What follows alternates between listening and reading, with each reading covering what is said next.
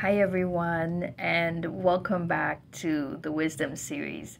I am Dr. Jordan, and I just want to say Happy New Year. This is officially my first video for 2023, and I just wanted to come on camera, very impromptu, very short, to share what God has just dropped in my spirit right now. And it's one of those videos where it's quick, straight to the point. I don't have a great bunch of production going on, just talking from my heart, from one person to the next. And as I was just sitting here just thinking about this place called waiting, many of us can identify with waiting. We're waiting for something new. We're waiting for someone. We're waiting for a breakthrough.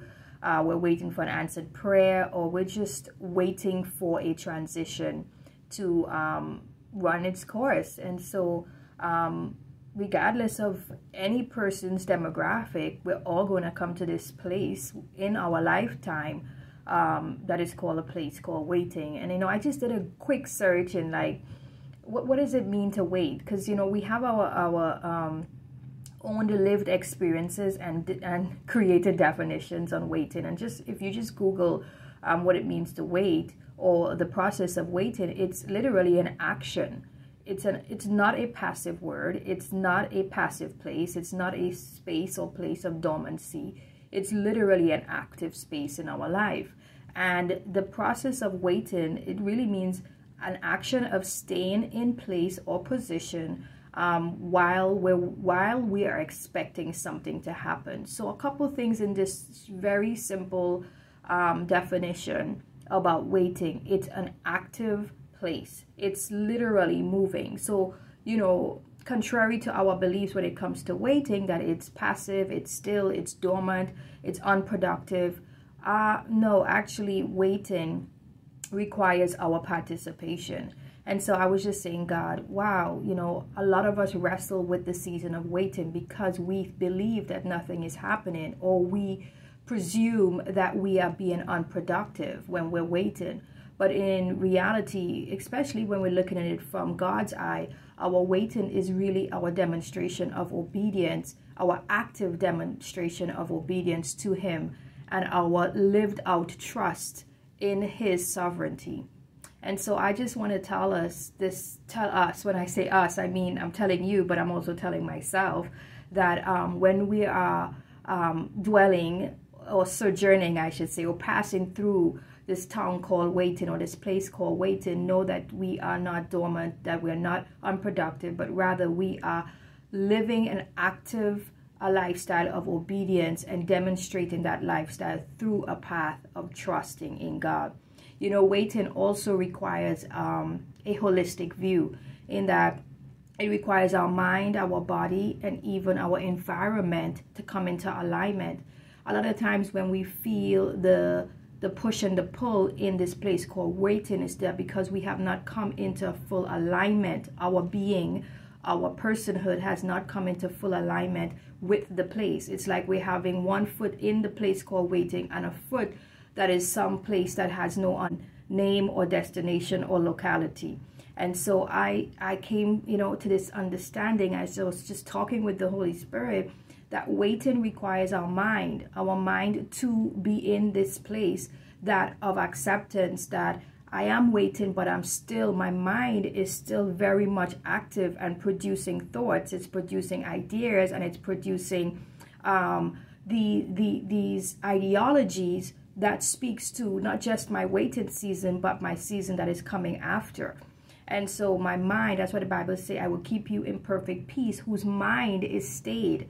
And so waiting requires us to stay in our mind, expecting God to do what He needs to do in our mind, and perfect that peace in our mind while we wait.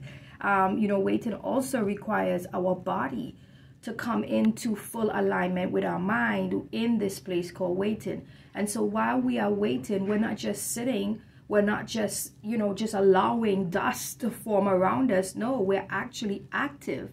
And so waiting requires us not just to be so tunnel vision on what we're waiting for, but also to be active in those things that are still moving and operating in our lives, and to be very much in tune with those things and fully participatory within those things. So while I'm waiting, I'm still exercising, I'm still eating right, I'm still volunteering, I'm still showing up in those areas that do not require me to wait. And so not because I'm waiting for one particular area, whether a job, a transition, a move, whatever, that means that every other part of my body is supposed to be in standstill, right? Waiting also requires our environment to align to our body, and our body aligns to our mind.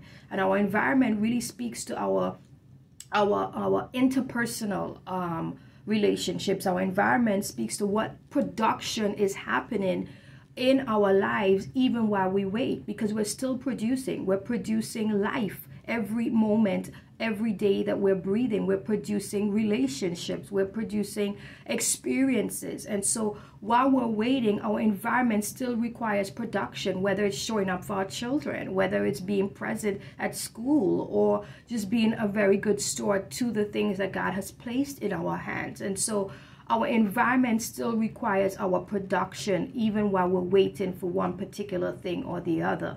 And so while we produce in our environment, it's literally building a sense of efficacy in us. And efficacy is that sense of confidence in producing or performing a particular task. And while we are increasing our efficacy, we're also building all of those environmental pillars that we're going to need in our next season after the wait has come to an end. I just want to encourage you, believe with me today that your mind, your body, and your environment will come in alignment in this place called waiting. And more than that, know that waiting is not forever. It is not just a permanent place that we're going to just pitch our tent. No, waiting is just a pit stop. Yeah, it's just a pit stop for some of us.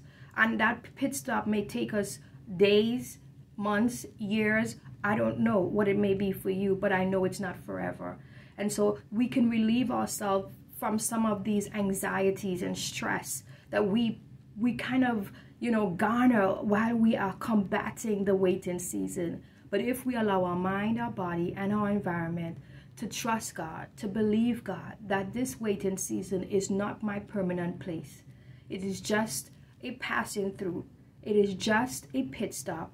And what God has for you and I after we have left this place called waiting, it will be worth it. So be encouraged today. And remember, God loves you.